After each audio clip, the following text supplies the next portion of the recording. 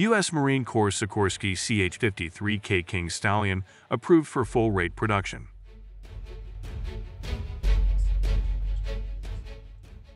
The Sikorsky CH-53K King Stallion heavy-lift helicopter has entered full-rate production (FRP) and its deployment phase, following a decision review by Frederick J. Stefani, Acting Assistant Secretary of the U.S. Navy for Research, Development and Acquisition.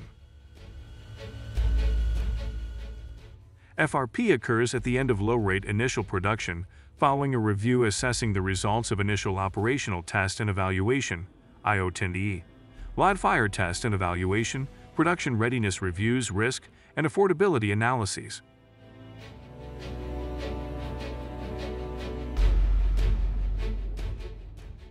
On December 21, the acquisition decision memorandum was signed, authorizing entry of the CH-53K into FRP.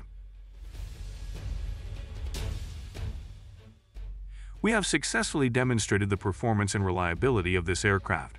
With FRP, we will continue to build on the strong manufacturing, sustainment, and support that has been established for the CH-53K, said Colonel Kate Flieger, PMA 261 Program Manager.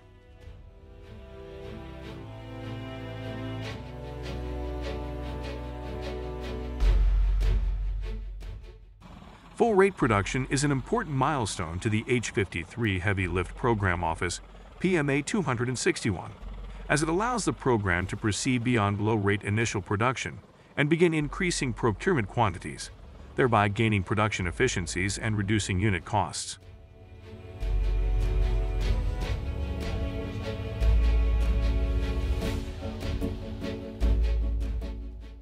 The U.S. Marine Corps continues to execute its transition from the CH-53E to the CH-53K and is on schedule to declare full operational capability in FY 2029.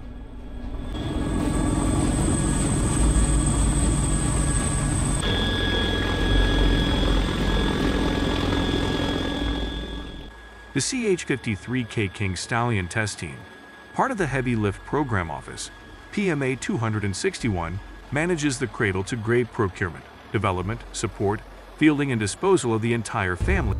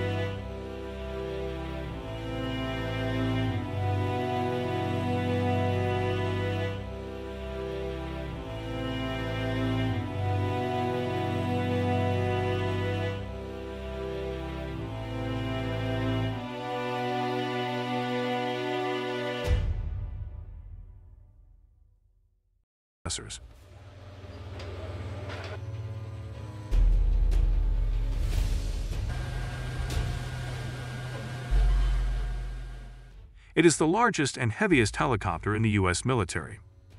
The United States Marine Corps plans to receive 200 helicopters at a total cost of $25 billion.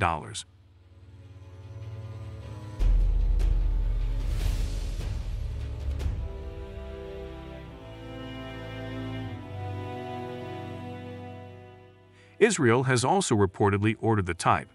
Other potential export customers include Japan and Germany.